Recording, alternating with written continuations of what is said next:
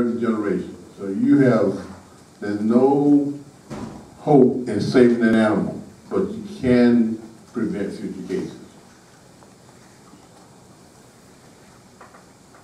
And of course, you got a thiamine deficiency, so you can treat it by what? Treat it with what? Thiamine injection, okay?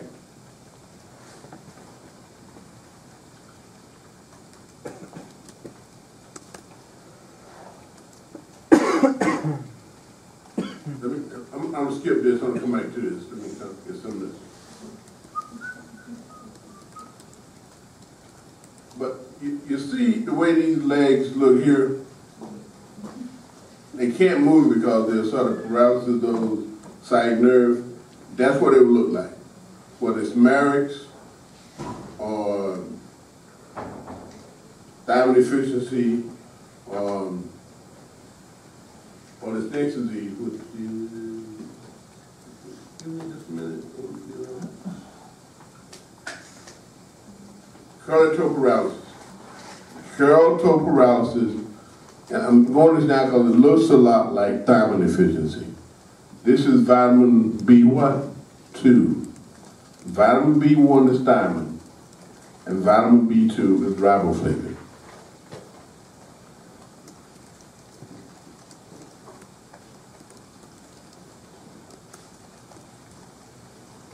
I often call this curl toe paralysis. Curl toe paralysis. Again, just like thiamine deficiency, it's going to cause damage to what nerve? Sciatic nerve. Now, it may be some other nerve, but the major one is going to be sciatic nerve. And whereas we talk about thiamine deficiency, we said it can be any age because it's usually something in the feed. And this one, they're usually just young. Basically, you can get the toes are going to be curved, medial curving under the toes, and paralysis of the peripheral nerve, especially the sciatic nerve. With all of these, especially the young ones, you get a very high mortality rate because the chicks can't what? They can't move. And when they can't move, they can't get the feed and water.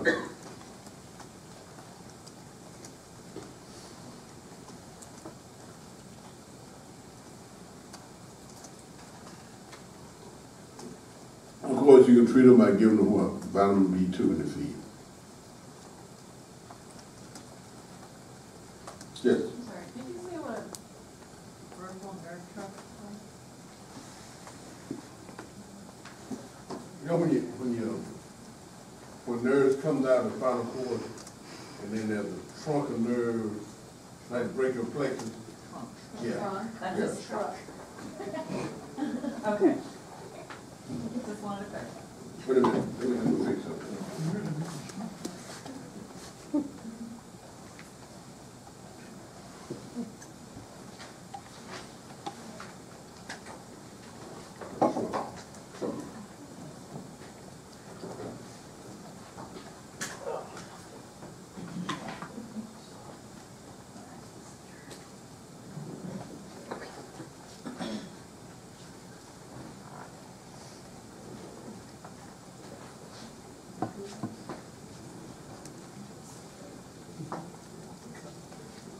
I won't blame this on interest in buying a truck when I was making the slide out.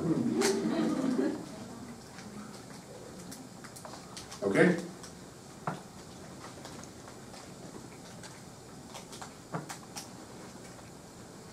I want some here, let's talk about chick dermatitis. Chick dermatitis. And this is due to pantothenic acid deficiency. You see, these lesions basically going to be on the underside of the feet. On the underside of the feet. Okay? On the sole of the feet. Okay?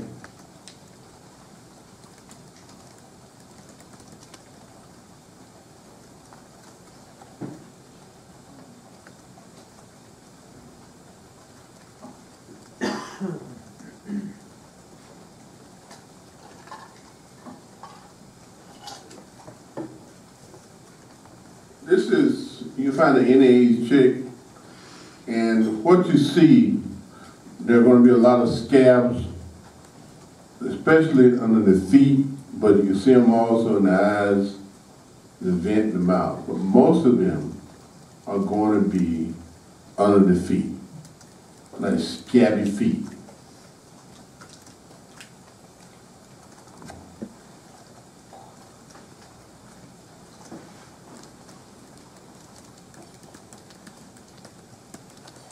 And of course, you can treat it by giving them what? Palatinic acid in the feed. After you supplement the feed, does this get better, or is it just like everything else? This one, because of the nature of the lesion, if you treat them, most of them will resolve. Because it doesn't cause permanent damage per se, okay? Why is it like tissue repair? I'll show you just, well, it's at any age, but like most of these, they're going to be probably younger animals, yes. And this is what they look like. See his foot here? Like little scabs. When I was a kid, we used to have a barn. You know, barns that got one top down like this, and then it come down, and another one comes like that. As kids, we used to haul up there on a tin roof. We used to go up there and jump off the lower one, about 10 feet. And some days you get hot, and you get up there and get some new kid, he's afraid to jump, but it's on a hot tin roof, and believe me, their feet look like this sometime before they jump down. That's why I always think about palatinic acid deficiency. Hot tin roof. Okay. I think we got one group of diseases left to talk about.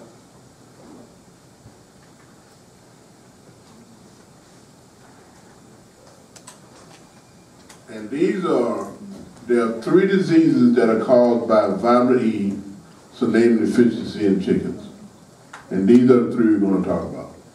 The first one is encephalomalacia, because you get necrosis in the brain, particularly the cerebellum, and they call it, as the only people in the chicken industry can call it, crazy chick disease. Crazy chick disease.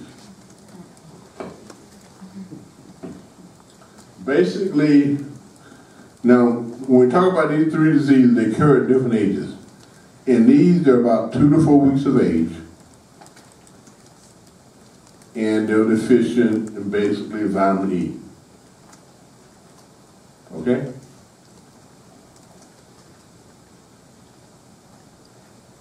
And then that way, because of sometimes they get all this polyunsaturated fat oil in the feed, which you're going to prevent what? The absorption of vitamin E in these young chicks.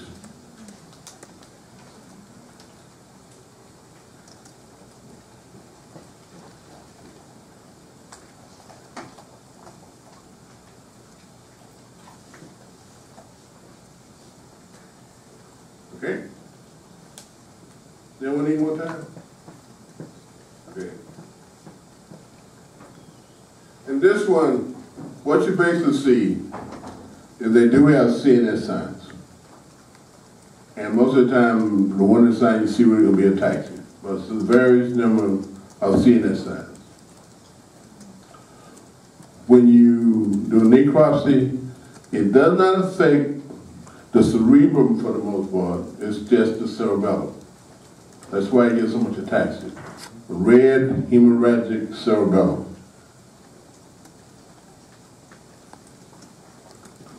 Like most of them, once they get damage to the cerebellum, there's no recovery. You would give them vitamin E in the feed to prevent it from affecting other chicks, or you remove that feed if it's got a lot of polyunsaturated fats in it, a lot of fish oil. Okay?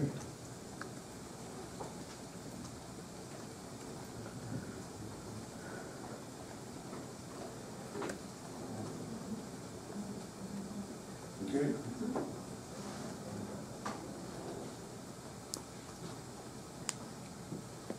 see here, this is the normal cerebellum, normal cerebrum in a chicken brain. And then you see here, the cerebrum looks fairly normal, but the cerebellum is what? Hemorrhagic and reddened. And that's typically what you see in these 2-week-old ticks.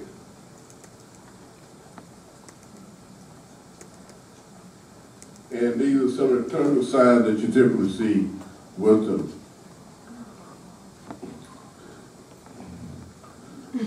This is a disease that nearly got me fired because I told a joke in class one day about this. Okay? No. The joke was, I think it was a class of 98, I think. One guy came in, and the seniors took class that year, and they would come in, and so he came in, and some of them were still out treating because it was an 8 o'clock class, and they came in, and I said, we're going to talk about crazy chick disease today. And he said, is that what my girlfriend has? So, I had seen him out with some local girl, okay? And I thought that was his girlfriend. So when I showed this slide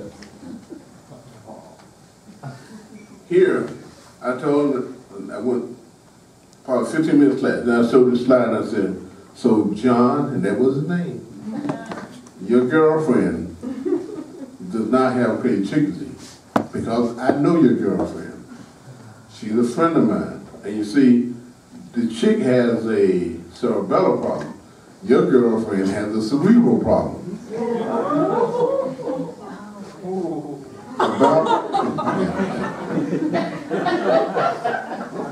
About that time, someone hit me with an eraser. But he was dating somebody in class that I know.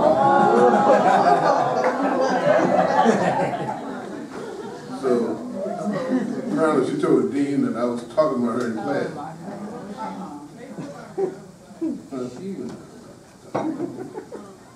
So, whenever you go to the audience, don't tell a joke that may affect anybody in the audience, okay?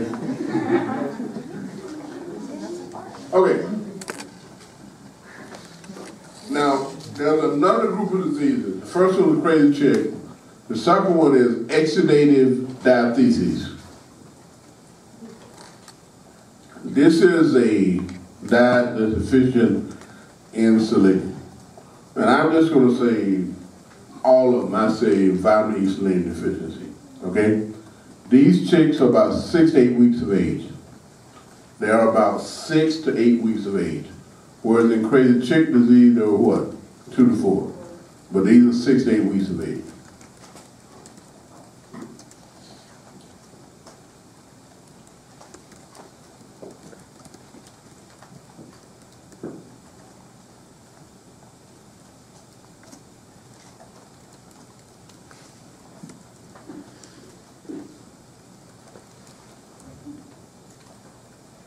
Okay? Now, whereas crazy chick disease affected the what? Cerebellum. This one affects the thighs. If you look at the thighs of these chicks, they usually, there's a lot of edema, and they tend to be yellow. Edema, yellow, swollen thighs.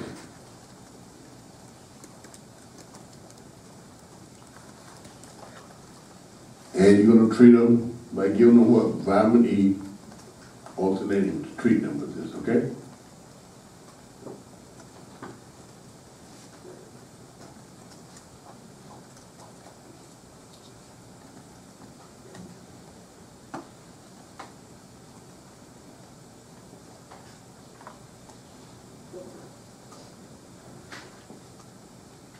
Good.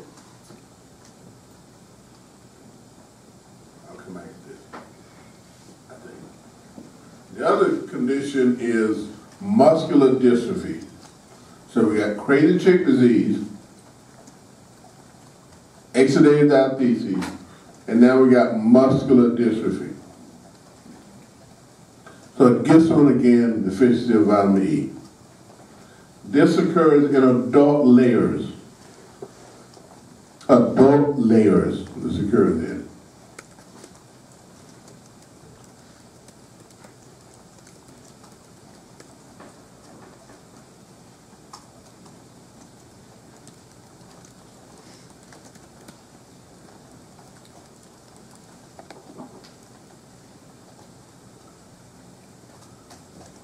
And basically what you get here is atrophy of the breast. You got an adult layer of chicken, which doesn't have much breast to begin with. And when they get this, you get atrophy of the breast muscle. What you're gonna treat it with? Vitamin E supplementation. Okay?